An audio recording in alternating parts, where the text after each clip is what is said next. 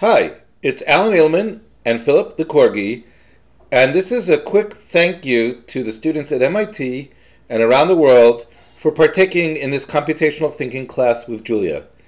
For James, Grant, Henri, and David, your lectures were fantastic, and this will be a resource forever on the internet that I imagine many people will discover for years to come. This class was envisioned to be a mixture of computer science and computational science with applications that are relevant to our times. And you now see that Julia encouraged you to do things with performance and elegance in ways that can be hard to do in other languages.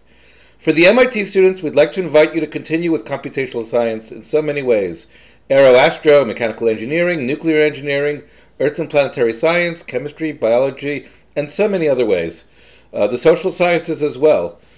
For those who wish to continue in math, Dave Sanders will be teaching 18330 with Julia, which I will highly recommend. This course is coming up this spring. To summarize what we hoped you got out of this course, I guess I'd like to narrow it down to sort of three areas. There's the applications, there's the intro to climate science and epidemiology, the image processing and ray tracing. You saw that it could be looked at as differential operators or just discrete operators. It hardly even matters. You've learned the number 2 point is software engineering and performance, and the number 3 point is perhaps something that you may not even realize, is that you can learn to compute with something before you even fully learn the math of the something. I think this is a very important possibility, that the computer enables you to, in some sense, jumpstart your knowledge.